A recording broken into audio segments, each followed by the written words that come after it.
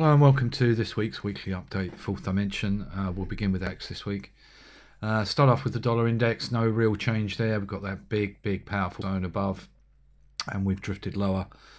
Support down at 92.85. Euro dollar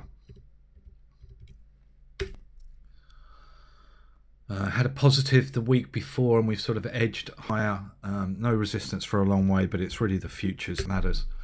And we have this 116.84 point, which we got very close to.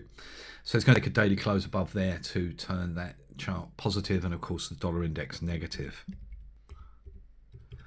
Cable negative on Thursday, but a pretty minor one. Again, not a great deal to reference, so we look at the futures. And we've come up to a daily zone, so 138.32. And a minor negative there. So to mean that that negative is false, we need to make a daily close above that 38.32 point. Dollar yen. We've had the breakout, and that diamond on Thursday signaled that the uptrend had finished for now.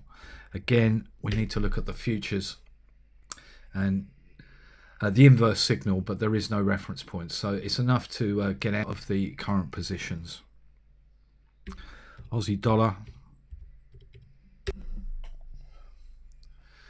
again a negative on Thursday, but not at any particular reference point. If we look at the futures, it came up against a daily level, so anyone who's long needs to exit. Key. Again, same signal, but not at any particular level.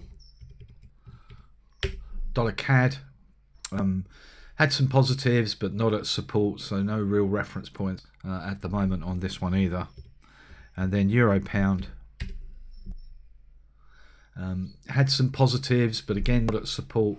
It's got to get above 84.71, which is that monthly level, in order to say that this break lower is false.